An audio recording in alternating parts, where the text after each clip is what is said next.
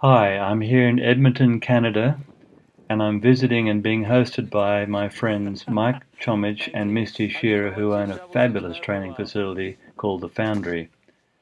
Now you'll notice that when I arrived it was actually quite cold, and the whole week that I've been here the temperature's been around -20 to -22, I think, at the coldest.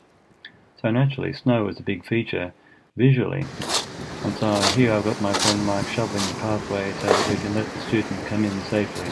So this is why functional strength is important.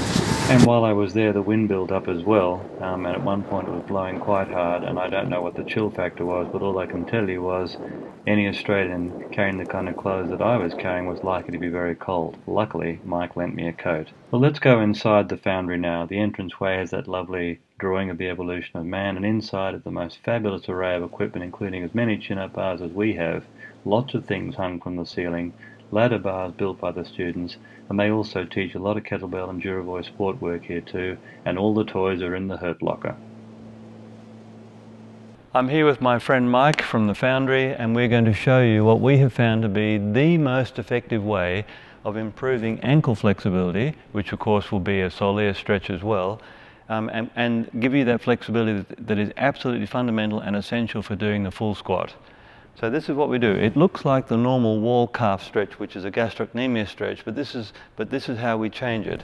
I'm going to just change my hands over here. I'm going to hold his ankle down on the floor, the heel in particular, by loading up this arm here, and then I'm going to press the back of his knee forward just slightly, like this, and then I'm going to ask him to bring his hips back over his heel like this. This is the secret to this stretch.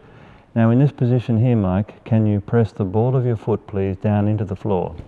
5, 4, 3, 2, 1. Stop, relax, take a breath in, and very gently help me move this knee a bit further forward and tell me when is enough. About there? And I could also change my hands over, might even be less awkward. Tell me when that's enough. Perfect. And what we do is we hold him here, ideally for at least half a minute or so, but you get the idea. And can you see the fantastic angle that his lower leg is now making with the foot? And that will definitely be enough flexibility in the ankle to do a full squat. Just come out of that, Mike, and we'll do the other side as well. Also, when Mike's in this position, he is not in the full gastroc position. The full gastroc position for him would be much further back, like this. So it's a kind of a halfway, and you'll notice that the inside edge of his foot is perpendicular to the wall. That's absolutely critical. And also he's got weight on the outside of his feet, and his arch is perfectly formed. So I hold the heel down. I bend the knee very slightly to start with, but the key thing is he brings the hips back, and what that does is it allows him to load up his own heel, so I have to do very little work indeed. And when you're ready, Mike, tell me when is far enough forward. About there? Okay. Now when you're ready, just breathe and relax and get used to that sensation. And normally once you're in a stretch position, we recommend staying there for 20 or 30 seconds until the muscles that you're holding onto, in my case this gastroc here and soleus underneath, until they relax completely, which is about now. When you're ready, Mike, press the ball of your foot into the floor.